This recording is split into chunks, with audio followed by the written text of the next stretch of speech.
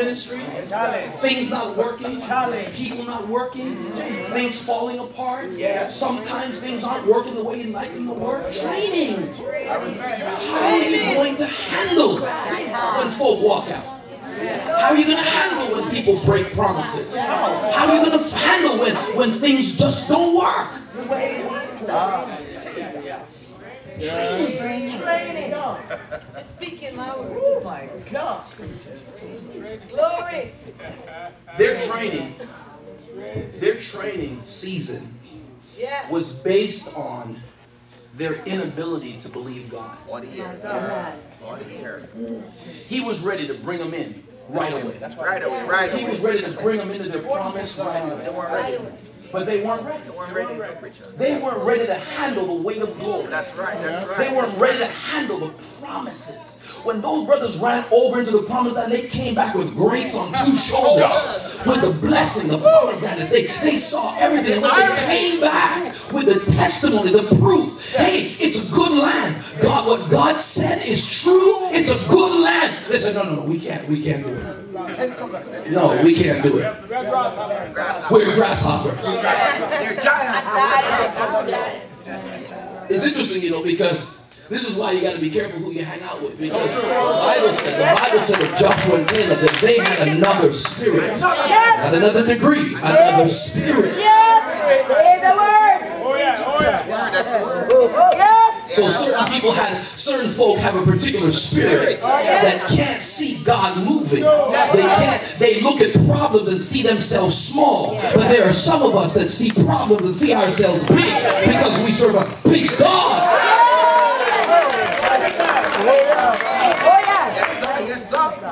That's why David could say, who is this uncircumcised Philistine? This young man could say, who's this uncircumcised Philistine? Goliath said, am I a dead dog that you would come out to me here with a sword and a spear? He said, you come to me with sword and a spear, but I come to you in the name of the Lord.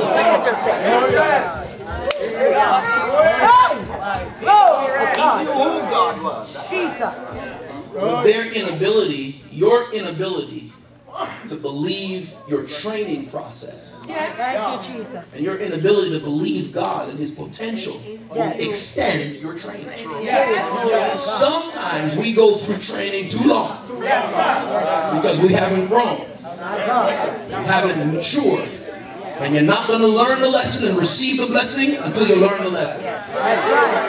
You're not going to walk into your promise until you learn the lesson. And don't you think that God is so cheap and God is so flanky. You want a financial blessing, but you don't want to learn how to manage the stuff. So God now becomes an excuse. He becomes like a sugar daddy. Whenever we want something, God, and He just give it to you. But you haven't learned anything. He wants you to learn. You're preaching hard, son. You're preaching hard. Glory to God. Come on. You can translate it in every area of life you want to. You want a beautiful wife. You want a great husband with big chest and big bicep, doing all that stuff.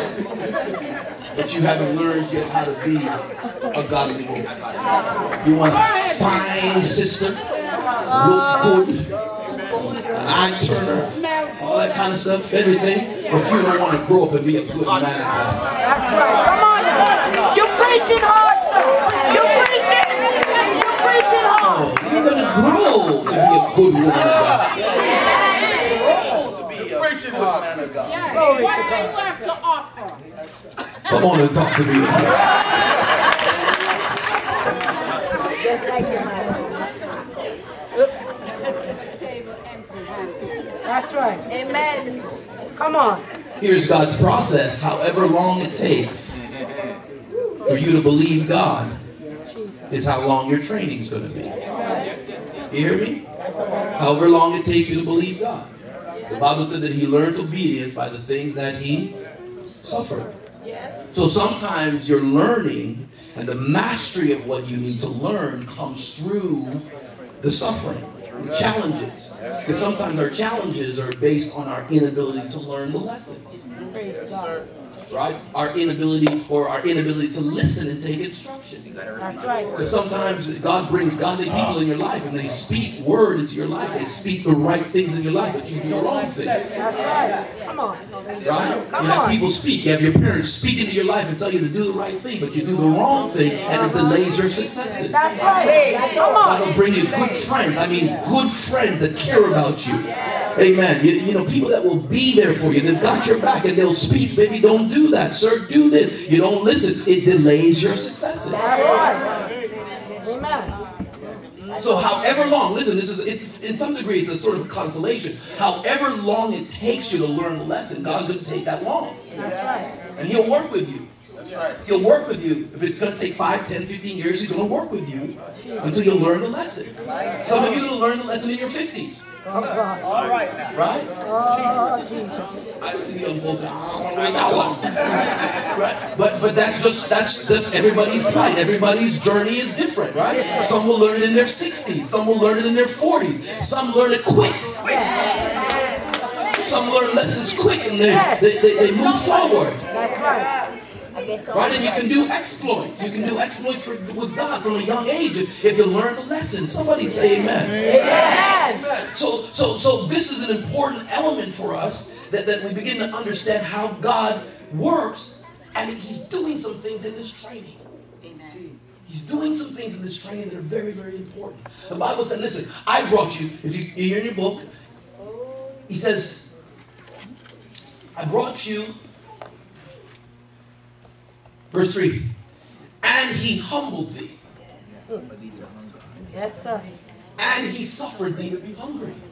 Yes. I'm sorry for some of us because, like the preacher was saying last night about this prosperity thing, right? Some of us, that's all we see. Oh, yes. And we don't realize, listen, I don't have any problem with it. The Bible is full with declarations of prosperity. The issue is not prosperity. The issue is the process. It's the issue of how do we understand it. The issue is how do we walk into it. That's the issue. It's not the prosperity in itself. But God says to them, listen, I proved you. I tested you. I humbled you. And I suffered you to be hungry. Yes, God. So sometimes God's the one that's doing the testing. Oh, yes. Listen, if you don't pass the money test, the moral test, right, you can't move on. No, you can't. The moral testing is important. Right? Bishop, listen, we're sitting here 26 years later. I can guarantee you without Bishop ever telling me anything that he had to go through the moral test. That's right. He had to go through the money test. He has to go through the character test. Oh, yes. And every one of you, we're all going through it, Bishop, right? Every one of you, if you're going to move into the next level of your blessing, you're going to have to pass tests because God's the one that's going to prove you. Can you handle this blessing? Can you handle this? Can you handle it? Yes, you're anointed. That's not the issue. Not about you being anointed. You're anointed. He filled you with the Holy Ghost. Can you handle the blessing? There's no question that they're the covenant people of God. They are baptized unto Moses. They've been through. They're covered by the fire. That's not the issue. This is for the church that are covenant-keeping people, that God is going to test you and prove you to see what is inside of you. So when you stand up and say hallelujah, it's not empty. Glory to God. There's something behind your praise, young man. There's some weeping and tears behind there. You're not crying in the public, but when you go home or you're sitting at home, there's some tears coming down your face because you're struggling with what you're supposed to be. You're struggling why things aren't working, and God is testing you and trying you. He's locking the food away from you, and you're wondering, where is my help? Where is my provision? Mine eyes will look unto the hill from whence cometh my help. He will make it so that you don't get the promotion. Sometimes He'll suffer you not to have a job for a long time so He can prove you. Can you still come to church and praise me with no job, no milk in the fridge, no bread in the pantry, but can you praise me through that circumstance?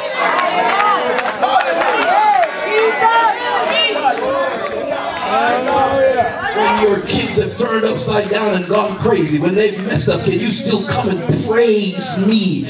Authentically praise me. Not showing, not pretending, not to fake it till you make it. It's authentic. I don't know what to do with the child, but God, I bless you. I praise you. You gave me that child. So if you gave me that child, you can do something with that child. But until that time, I come to this church. I lift up my voice. I praise the Lord. I'll serve in the ministry.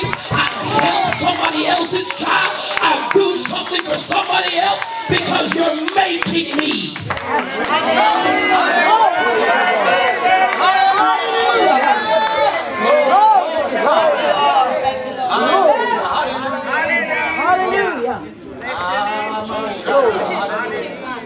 Hallelujah. Hey, glory. Jesus. Glory, glory. When you go through training, you will go through seasons. Oh, Jesus. Seasons of training. Yes. Their season will come. 1 year. 40 years. My God. 40 years of this training season. My God. David said this way, he said, blessed is the man that walketh not in the counsel of the ungodly, or standeth in the ways of sinners, or sitteth in the seat of the scornful. His delight is in the law of the Lord. In his law does he meditate day and night. And he shall be like a tree planted by the rivers of water, that bringeth forth fruit in his season. My God. There's a time. Turn to your neighbor and say, there's a time. There's a time. Listen, can I tell you? Listen, can I tell you something? There's a time of dryness. There's a time of dryness. There's a time when nothing's going on. There's a time where it's barren. There's a time when it's dry. There's a time you come to church, you don't feel nothing. You ain't feeling no spirit. You don't feel like praising God. It's a time, there's a season. Somebody say amen, please. But you gotta have something inside of you that even when you don't feel nothing, there's something in me. I got to praise it. I know there were times where Bishop didn't feel like doing pastoral work, but you just do it because you know what you know. That's right. My God. Go ahead and praise God. Oh, yeah.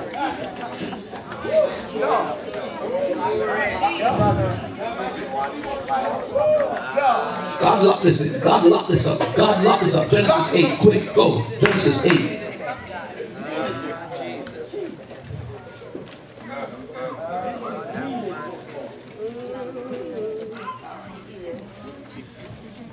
Genesis 8:22. Find it.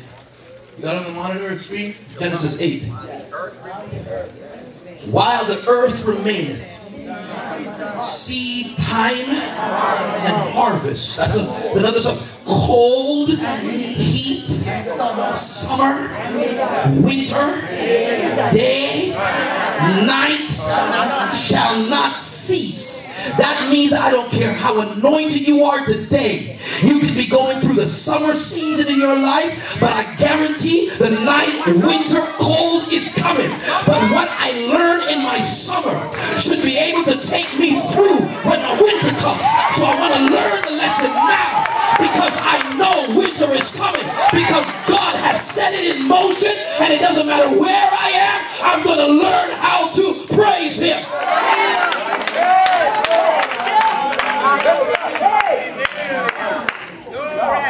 Oh my God. Do you see where it says shall not cease? Shall not cease. As long as the world is going on, I don't care how much anointing you have. There are going to be seasons, dryness, seasons of winter where it's cold. Can't get along with nobody, trying to work things out, seasons. But then there's daytime. There's a daytime in your life. You know, weeping may endure for a night, but my joy comes in the morning. The night lasts a certain amount of time, but I got to go through that weeping in the night. So don't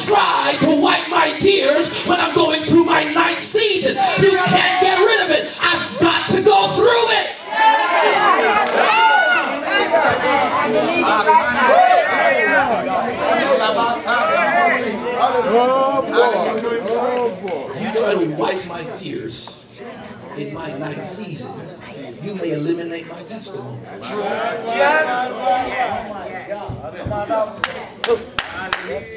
Jesus.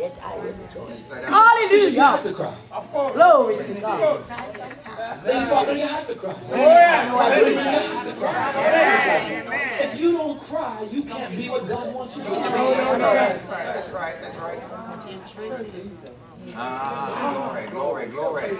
I don't know, sometimes I think we misunderstand, but he said, endure hardness. I'm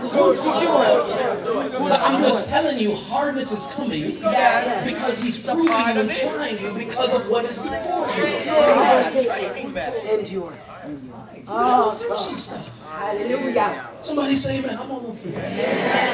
Praise God. There's a season. So for each of you, you're going through a particular season in your life. Thank you, Jesus.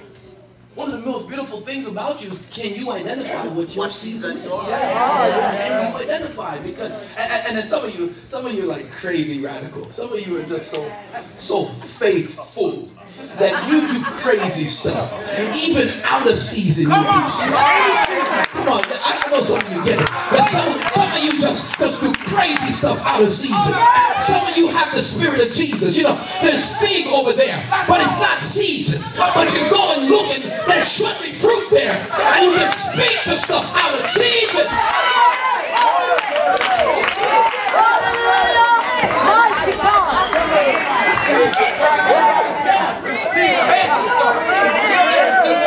Somebody's fixing to get a blessing. Because you're in a dryness in your life right now. The enemy has plugged up every well in your life. Where there's supposed to be water, there's no water. It's a dry season. And you're fixing to go do something and go down to Egypt. But God is saying, stay right where you are.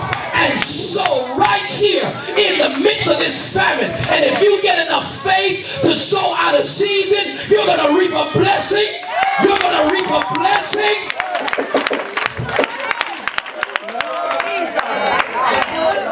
Jesus.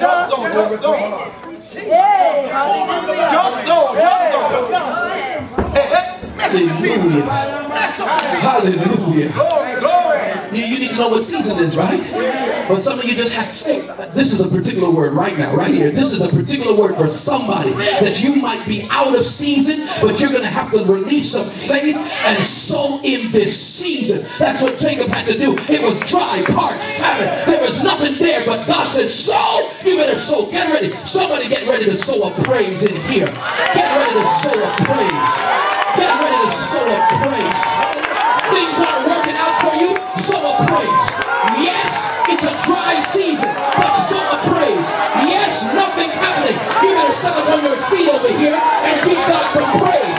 You better stand on your feet. Ain't nothing working for you right now, but sow a praise. It ain't working, but sow a praise. Every now and then, God will defy some stuff. Every now and then, he'll say, speak to the sun. Every now and then, he'll defy some stuff.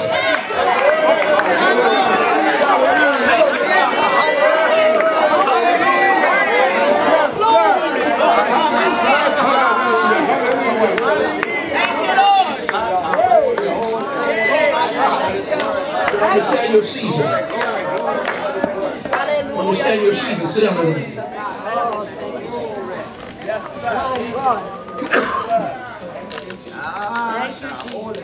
God will let you go through times of lack.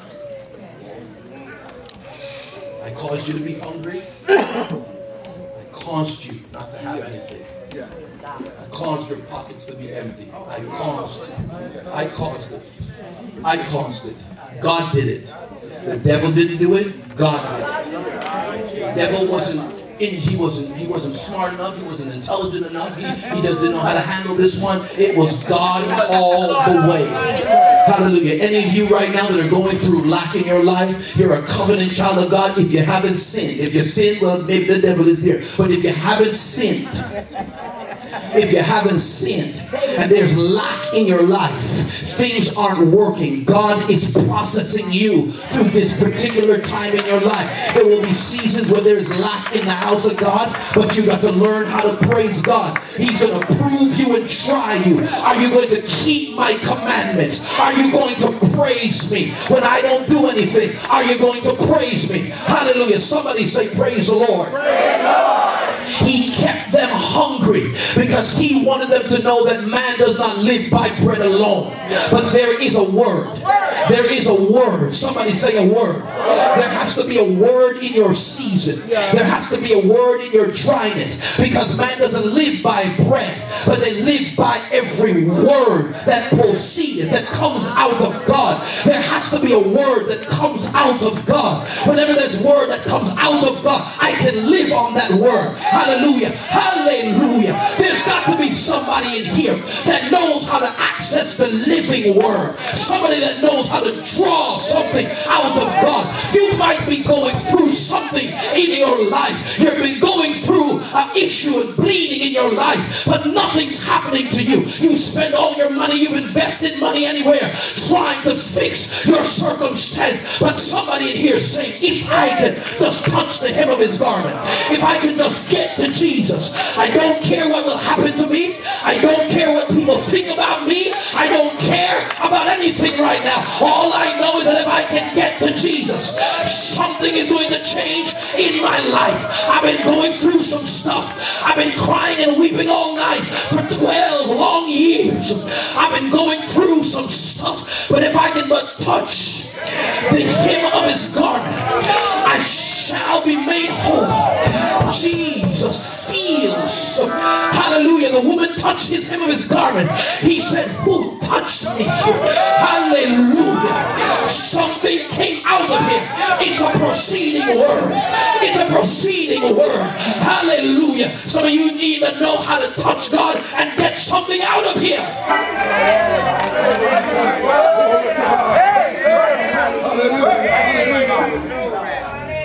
When he said virtue, there was something in him that came out of him. And she knew how to access the word. She knew how to touch. She said, listen, the Bible said, in the beginning was the word, and the word was with God, and the word was God. And she said, listen, I've expended all of my money. I've expended everything trying to get a cure. I realize that the answer is in the word. So if I touch the word, everything will be all right. So she touched the word, and immediately the blood dried up. She was made whole. And Jesus has to cry, who touched me?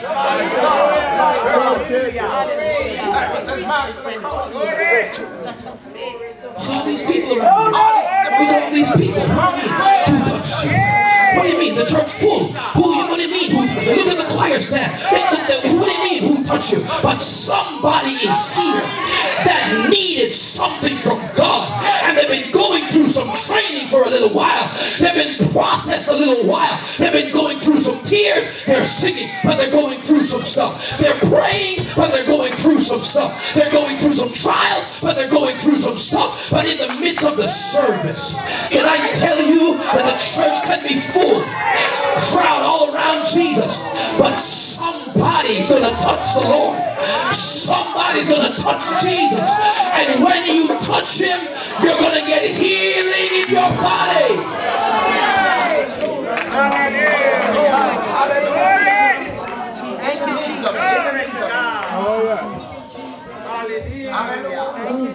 He said, I kept you hungry so that you would know that I'm your supply. That's right. Amen. God is your supply. Everybody say supply. Then he said, listen, I'm almost finished. Close this up and somebody's going to come. He said, listen, these 40 years, watch this. These 40 years you've been wandering. The 40 years you were out of where you should have been. Because you should have been in the promise earlier. That's right. But because you didn't believe me, you're wandering.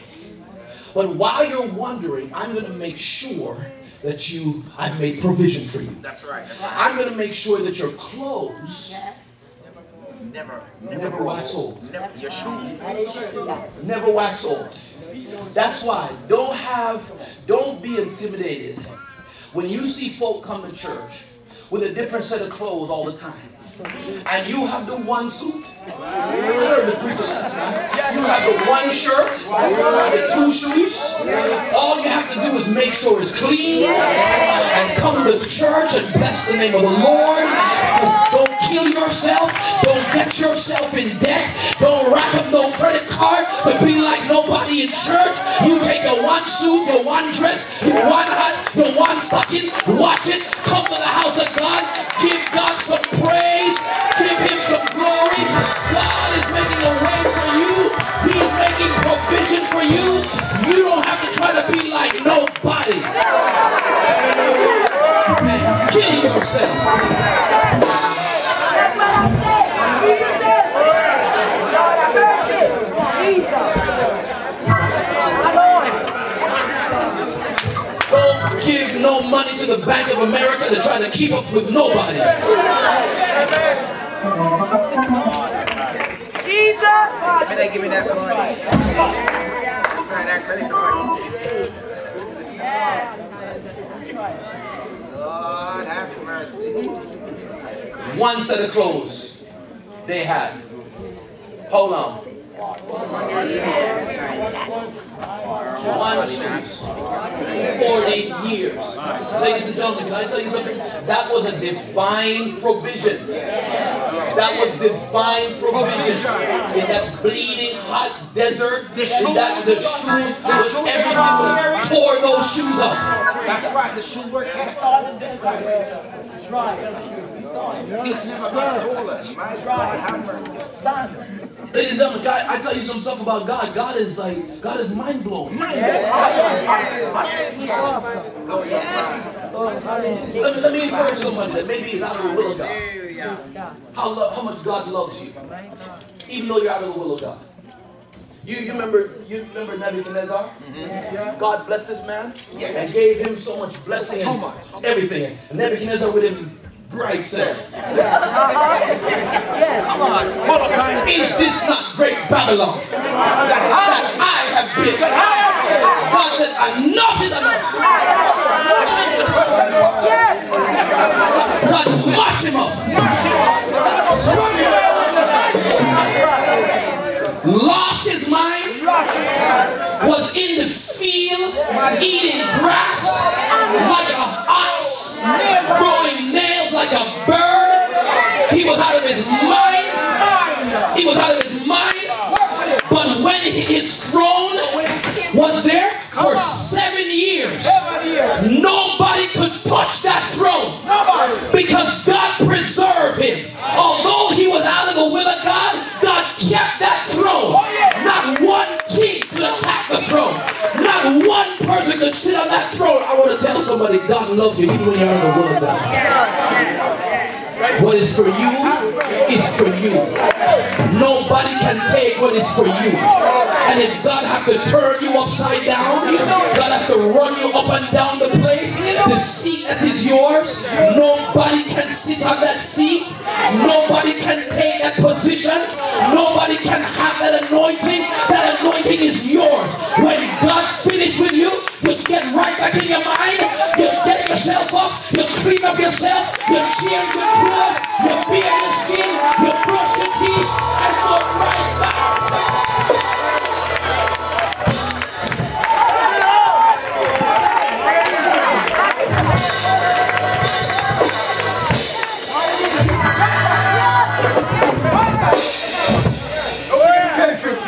Turn to your neighbor and say, this is my seat. This is my seat. Nobody sit here. I'm not talking physically. Nobody sit here. Nobody do what I'm supposed to do. Nobody preach what I'm supposed to preach. Nobody sing what I'm supposed to sing. When God is through with me, I'm going to sing my song. When God is done with me, I'm going to preach my message. When God is done with me,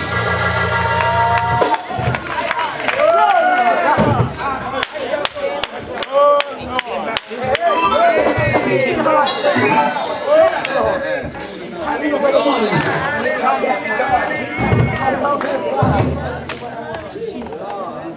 divine provision, divine health. No con come on your foot. That's what he said. Your foot didn't swell. Your feet did not swell. Because you need your feet shod with the preparation of the gospel of peace. He's going to keep you in peace, whose minds are stayed on him. There is divine provision when you're going through your season. That's why when you go to the doctor and they do x-ray, they can't find nothing. You feel the pain, but they can't find nothing because God's hand is on you.